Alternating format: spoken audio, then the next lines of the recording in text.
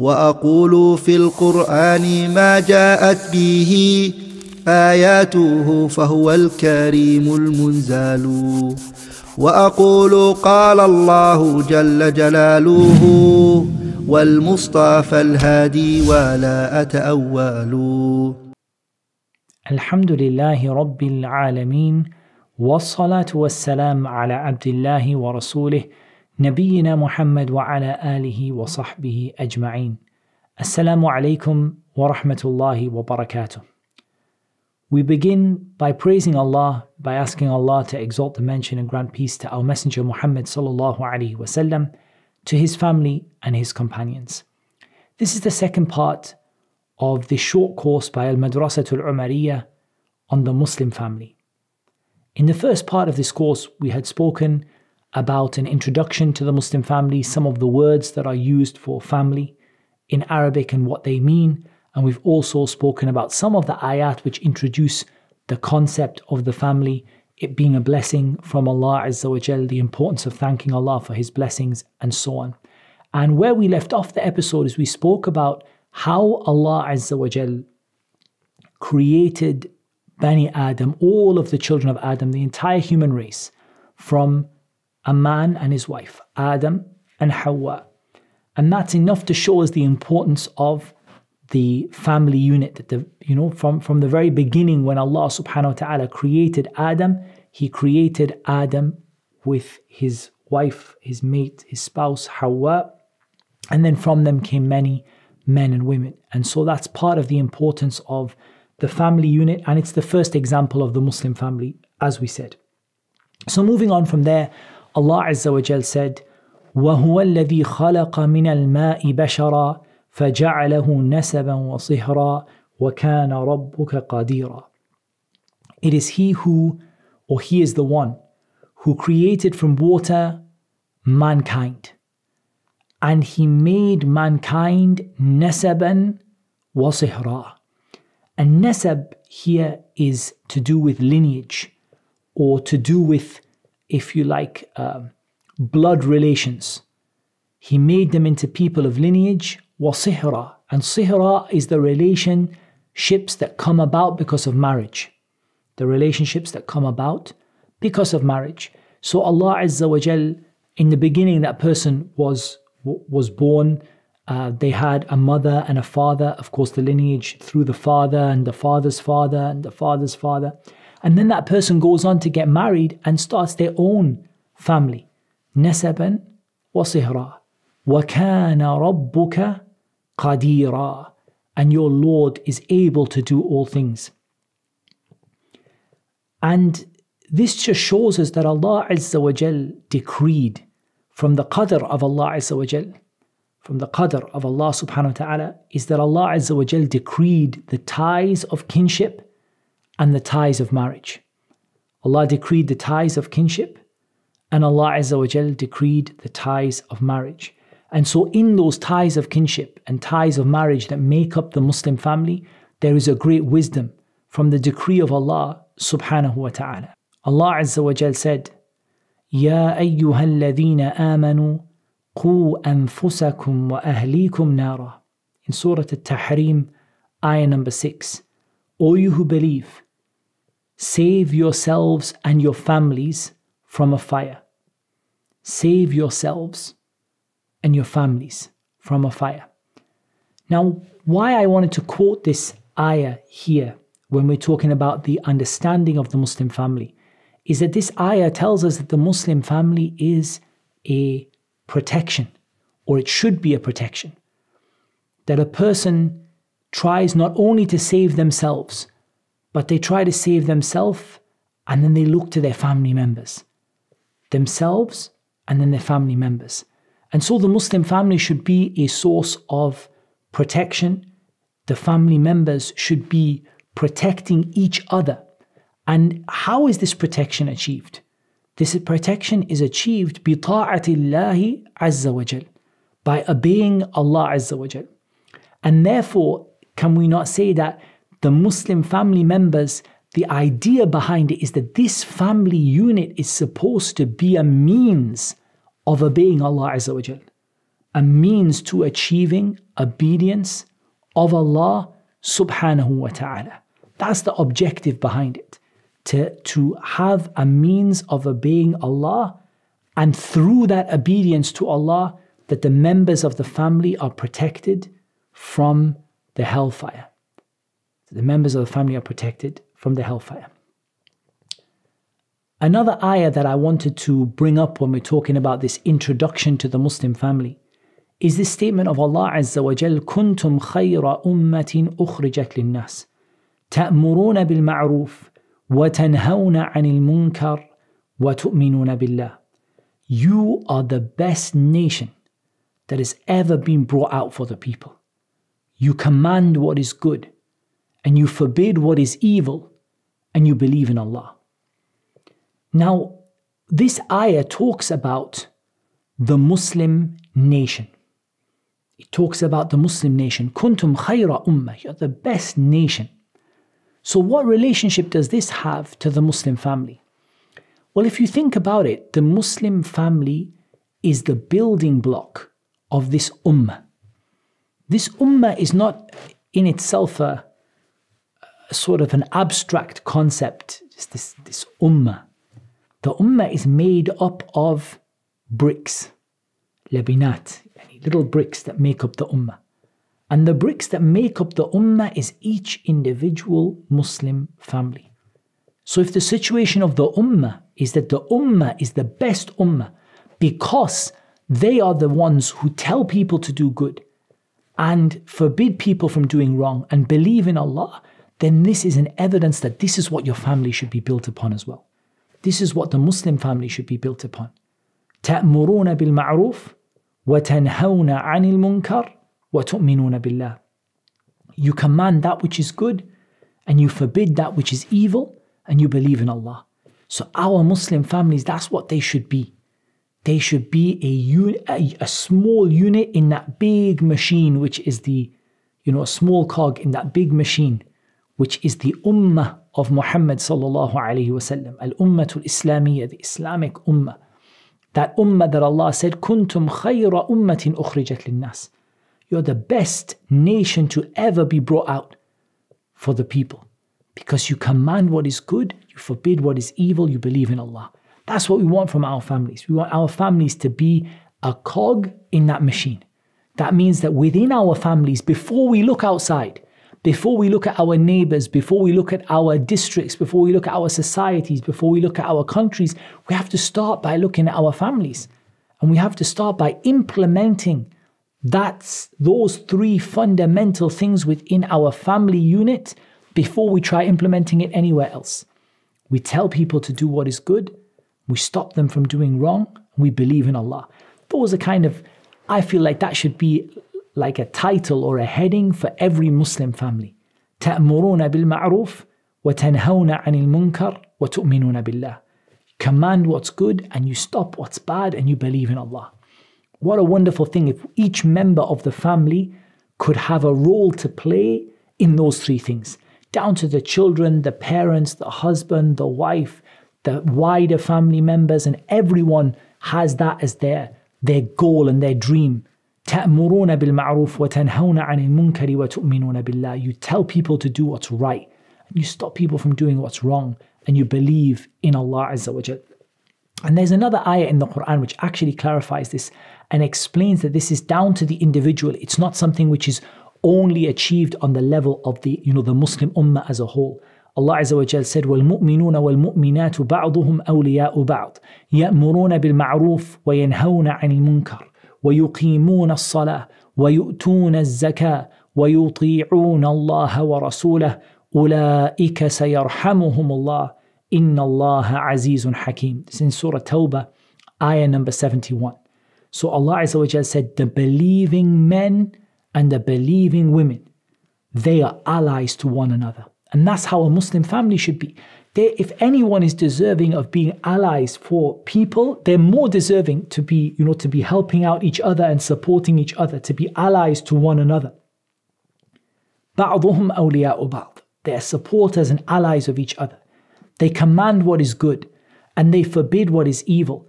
They perform the prayer and they give the zakah and they obey Allah and His Messenger. It is those people that Allah will have mercy upon. Indeed, Allah is Azizun Hakim, Almighty and All-Wise. And the reason I quoted this ayah to you is because I wanted to show you that when you hear the ayah, Kuntum khayra ummatin ukhrijat linnas, maybe the feeling is that this is on the level of the ummah. You know, the ummah as a whole, or individuals, you know, special people within the ummah who tell people to do the right things and stop people from doing the wrong things and believe in Allah. But it's not actually the case. It's down to each individual. This ummah is made up of mu'minun wa mu'minat. It's made up of believing men and believing women. Ba'duhum awliya'u ba'd. Helping each other, supporting each other, telling people to do the right thing, stopping people from doing the wrong thing, performing the prayer, giving the zakah, obeying Allah and obeying His Messenger. And that if we can achieve this in our families, what are we going to get out of it? أُولَٰئِكَ سَيَرْحَمُهُمُ اللَّهُ. These are the people that Allah is going to have mercy upon. These are the people that Allah Azza wa Jal is going to have mercy upon. So if we want our family to be a place of mercy, not just mercy between ourselves, but we want the mercy of Allah Azza wa Jal for our family, then we need to achieve those things. We need to have a family that tells people to do the right thing and stops people from doing the wrong thing. Each mu'min and each mu'minah, each believing man and each believing woman in that family is telling people to do the right thing, stopping people from doing the wrong thing. Each one of them performs the prayer. Each one of them gives the zakah. Each one of them obeys Allah and obeys His Messenger, sallallahu alaihi wasallam. When we achieve that within our family, when we optimize and we maximize the potential of every single family member to obey Allah, to obey His Messenger, sallallahu alaihi wasallam, to perform the salah, to tell people to do what's good, to stop them from doing what's bad. When we achieve that individually within the family members and as a family, if all of the families do that, then we achieve that as a society, and that corrects both us as a family unit, and it corrects those who are outside of that family unit as well by the permission of Allah Azza wa Jal. Now when we come to talk about the importance of the family and the importance of the family unit, one of the things that came to mind is the statement of Allah Azza wa Jal in Surah Al-Ra'd. وَلَقَدْ أَرْسَلْنَا رُسُلًا مِّن قَبْلِكَ وَجَعَلْنَا لَهُمْ أَزْوَاجًا وَذُرِّيَّةً. Allah said, we have certainly sent messengers before you, and we made for them wives and offspring. And from this, I wanted you to take from this ayah in Surah Al-Ra'd that the having a family and raising a family is from the sunan of the Anbiya. It's from the sunan, from the sunnahs, if you like, that have been put forward, the examples which have been put forward by the prophets and the messengers, alayhimus salatu wassalam. And that's why Allah Azza wa Jalla said, وَجَعَلْنَا لَهُمْ أَزْوَاجًا وَذُرِّيَّةً. We made for them wives and offspring. And indeed, Allah Azza wa Jal has told us about several families in the Qur'an. Now, I'm going to ask you to pause the video and have a think about this one, because I think this is something that a lot of you, inshallah ta'ala, would know the answer to. So have a little think about this. Can you think of as many families, and I'm not talking about individuals, families that are mentioned in the Qur'an as possible? I'm not going to mention too many. I'm just going to come up, maybe I'll mention 3, maybe, for example, or 4. I'll mention 4, inshallah. So see if you can, how many of the 4 you can come up with, and maybe you'll come up with some that I didn't think of as well. Families, whole families that are mentioned in the Qur'an. Pause the video, have a think about that one. Okay, so I'm hoping that you paused the video and had a little think. I'm going to mention to you 4. The first one, Alu Ibrahim, the family of Ibrahim. So here we have Ibrahim, Ibrahim's wives, Hajar, Sarah and Hajar. We have the children of Ibrahim, Ismail and Ishaq, and then onwards the grandchildren, Yaqub and so on, and all of the prophets that came from Ibrahim, including our Messenger Muhammad sallallahu alaihi wasallam, who is from the family of Ibrahim, alayhim salatu wassalam. So the first one, the family of Ibrahim. The second one, Alu Imran, the family of Imran. Now here, I'm actually gonna slightly cheat a bit, and I'm gonna actually divide the family of Imran into two, because some of the scholars, majority of the scholars, when they talked about the family of Imran, they said it refers to the father and mother of Maryam, alayhi salam. So that is Maryam and her father and mother and her family and so on. So they said that this is Alu Imran. These are the family of Imran. But others among the scholars, they said that the family of Imran refers to Musa, the family of Musa. So the mother and father of Musa, and then Musa and his offspring. So we can take both of them from that, because both of them are mentioned in the Qur'an. So we can take from that Ibrahim and his family, and we can take from it Musa and his family, and we can take from it the mother and the father of Maryam and their family. So that was three. So who is the fourth one? The family of our Messenger Muhammad sallallahu alaihi wasallam.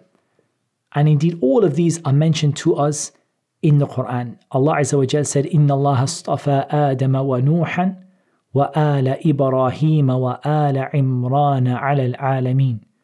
Dhurriyatan ba'duha min ba'd wallahu sami'un alim.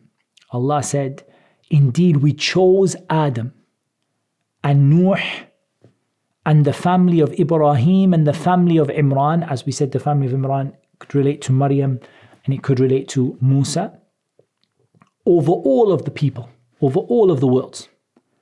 ذُرِّيَّةً بَعْضُهَا مِنْ بَعْضٍ. Offspring, some of them from the others. Now, بَعْضُهَا مِنْ بَعْضٍ. What some of the scholars said about this is that they resemble each other in their akhlaq, in their character. And I thought this was really profound, and it's not the only tafsir of the ayah, but I just thought it was really profound when you're talking about the Muslim family, that if you have the right upbringing and you have the right kind of family structure in place, then isn't the beautiful thing that the result will inshaAllah ta'ala be the same. And perhaps that is one of the things which is indicated by the statement of Allah Azza wa Jal, ذُرِّيَّةً بَعْضُهَا مِنْ بَعْضٍ. Offspring, some of them like the others, some of them resembling the others. Meaning that they all had that righteous upbringing, they all had that beautiful family unit, and so they all had those fantastic manners, and they were all beloved to Allah Azza wa Jal, from the people that we mentioned, like Maryam alayhi salam, like we spoke about Musa and Harun, like Ismail and Ishaq. What do they share in common? We look at the righteous family and the righteous family structure, and those are all examples that were given to us in the Qur'an. As for our Messenger Muhammad sallallahu alaihi wasallam, then we know that Allah Azza wa Jalla said, لَقَدْ كَانَ لَكُمْ فِي رَسُولِ اللَّهِ أُسْوَةٌ حَسَنَةٌ لِمَنْ كَانَ يَرْجُو اللَّهَ وَالْيَوْمَ الْآخِرِ وَذَكَرَ اللَّهَ كَثِيرًا. And that's in Surah Al-Ahzab, ayah number 21. And we know that our Messenger sallallahu alaihi wasallam said in an authentic hadith, he said, خَيْرُكُمْ لِأَهْلِهِ وَأَنَا خَيْرُكُمْ لِأَهْلِي. The best of you are those who are best to their families, and I'm the best of you to my family. So that just shows how important the family was to the Prophet sallallahu alaihi wasallam. And if we have to take the Prophet sallallahu alaihi wasallam as an example, then our family should also be really important to us as well. And in this regard, we have a hadith in which Al-Aswad asked Aisha radiyallahu anha, ما كان النبي صلى الله عليه وسلم يصنع في بيته. He said, what did the Prophet صلى الله عليه وسلم used to do when he was at home? قالت كان يكون في مهنة أهله فإذا حضرت الصلاة خرج إلى الصلاة. She said, and the hadith is in Sahih al-Bukhari, she said he used to be in the service of his family. And when the time for the prayer would come, he would go out to the prayer. SubhanAllah, I find this to be such a beautiful thing, such a beautiful, beautiful thing. That the Prophet ﷺ, who we've been commanded to take as an example, how important his family was to him, is that when they asked Aisha, what did he used to do in the house? كَانَ يَكُونُ فِي مِهْنَةِ أَهْلِهِ. He was serving his family. He was looking after his family. And if the best of mankind was commanded to spend time at home looking after his family, then that's something that all of us can aspire to do, inshaAllah ta'ala.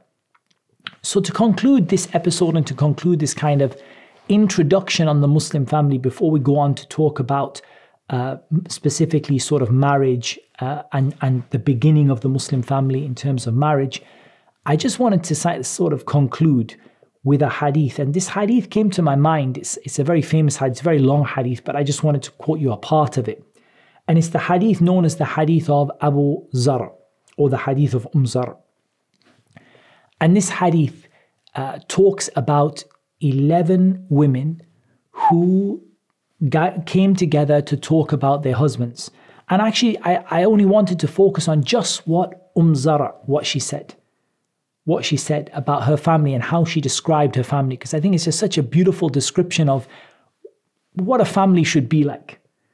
So I just thought if we quote this hadith, it would be nice, just because she talks about all the different parts of the family, all the different parts of the household, and how amazing they were to her. And then the Prophet ﷺ approved of it, as we'll hear at the end. So it has a real value to us in Islam and in terms of Islamic teaching. So Aisha, she said to the Prophet ﷺ, قالت الحادية عشرة زوجي أبو زر فما أبو زر أناس من حلي أذني وملأ من شحم عضدي وبحجني فبحجت إلي نفسي.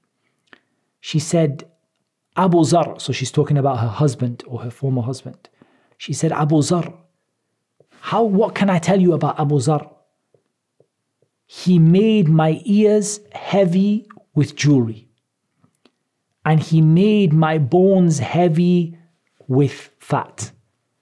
I.e., he gave me plenty to eat, and I was so comfortable that I even put on weight. And that was something beloved at that time, among the women, that if a lady, she put on weight, and it meant that her husband really took care of her, was really looking after her and really took care of her. So he made her ears heavy from jewelry, and he made her bones heavy from the weight that she put on. And he made me happy. So I became content with myself. She became so content because of the wonderful way that her husband treated her, Abu Zar. She said, وجدني في أهل غنيمة بشق فجعلني في أهل صهيل وأطيت ودائس ومنق. She said, he found me among a group of shepherds on one side of a valley, or a group of poor shepherds. And he made me among a people of horses and camels and lands and grain. In other words, he took her from a difficult situation where she was quite poor, and he gave her everything that she could have wished for. She said, فَعِنْدَهُ أَقُولُ فَلَا أُقَبَّحْ وَأَرْقُدُ فَأَتَصَبَّحْ وَأَشْرَبُ فَأَتَقَنَّحْ. She said, when I'm with him, I speak, and he never finds anything wrong with what I say. He never says anything bad about what I say. And I go to sleep, and I wake up after the morning has come. In other words, I sleep in as much as I want, and I drink until I am content. That's how she described how well her husband treated her. And then she went on to the other members of the family. She said, Ummu Abi Zar, fama Ummu Abi Zar. The mother of Abu Zar, what shall I tell you about the mother of Abu Zar? عكومها رداح وبيتها فساح. She said her cupboards, if you like, I don't know whether the right word for ukum is to say cupboards, but her vessels, her containers were always full, and her house was expansive. In other words, he didn't just look after his wife, he also looked after his mum. Her cupboards were full, the house was big and beautiful. Ibn Abi Zar, فَمَا ibn Abi Zar. Then she goes on to talk about his son. She says, the son of Abu Zar, what shall I tell you about the son of Abu Zar? مضجعه كمسل شطبة ويشبعه ذراع الجفرة. She said that his bed is like an unsheathed sword, or like an exposed part of the palm. In other words, you know, he lives in a very simple way, and he's satisfied with only the dhira, the forearm of the sheep, of the lamb. So he eats just a little bit, and he sleeps in a very, you know, in a very simple way. And that was something that was beloved of them, that he raised his son to be a strong young man, to be someone who's not, you know, sitting at home with his feet up, doing nothing, lazing around. Raised his son to be a strong young man who was content with little, who's just a little bit of food sufficed him. And that was a sign of, you know, that kind of indicates his strength, and that he was beloved to his mother and to his father. She said, Bintu Abi Zar, Fama bintu Abi Zar, the daughter of Abu Zar. What shall I tell you about the daughter of Abu Zar? طوع أبيها وطوع أمها وملء كسائها وغيظ جارتها. She said that she was obedient to her mother, or obedient to her father and obedient to her mother, and that she filled out her clothes, meaning she was well proportioned, she filled out her clothes, and again that she was well treated, she was looked after. And she was the jealousy, she caused jealousy from her co-wife. So it describes even the daughter of Abu Zar was amazing. She then says, Jariyatu Abi Zar, fama Jariyatu Abi Zar. The servant of Abu Zar. What shall I tell you about the servant of Abu Zar? لا تبث حديثنا تبثيثا ولا تنقث ميرتنا تنقيثا ولا تملأ بيتنا تعشيشا. She said, the servant girl of Abu Zar. What shall I tell you about the servant girl of Abu Zar? She doesn't spread and disclose the things that we talk about, and she doesn't squander our possessions, and she doesn't fill our house with rubbish. And then the Prophet ﷺ, when he heard this description of Abu Zar, the hadith continues, but I just wanted to quote you that because the way that Zar describes the whole family, how amazing the whole family was. Abu Zar was amazing, his wife was happy, his mother was happy, his children were amazing, even his servant was amazing. He had such an amazing household. The Prophet ﷺ, when he heard this story from Aisha radiallahu anha, he said to her, Kuntu laki ka Abi Zar li Ummi Zar. He said to her that I am to you like Abu Zar is to Zar. So the Prophet ﷺ affirmed that is a wonderful way for a person to be, and it's a wonderful description of a wonderful household. So I just thought that's a nice thing to finish the discussion with while we're talking generally about the Muslim family, without getting into the specifics, but just to talk in general about the family, just to have that kind of idea of something that was told to the Prophet ﷺ by our mother Aisha about that family, where it seemed like every aspect of the family was really amazing, you know, down to the children, the husband, the wife, their relationship, the mother and the son and his relationship with his mom, and even down to the people, the servant girl that was working in the house, that the relationship between the family was so amazing and the household was so amazing. And I hope inshallah ta'ala we will come back to this hadith perhaps when we talk about marriage, to talk about some of the other benefits that we can take from it, insha'Allah ta'ala. So that concludes our general discussion, just introduction if you like, to do with the Muslim family. What we're going to do insha'Allah ta'ala after this is we're going to start at the beginning, because the beginning of a Muslim family is az-zawaj, is marriage. So we start by talking about marriage, the goals behind marriage, the kind of things that people should bear in mind, go into the rights of the husband, the rights of the wife, and maybe some of the issues that crop up in marriage and how to solve them, insha'Allah ta'ala. All of that is coming up as part of this short course from Madrasatu Al Umariyyah on the Muslim family, insha'Allah ta'ala. And Allah Azza wa Jal knows best. Wassalatu wassalam ala nabina Muhammad wa ala alihi wa sahbihi ajma'in. Assalamu alaikum. If you're enjoying these videos and you'd like to keep up to date with all of the courses we're going to be running, make sure you head over to amauathome.com.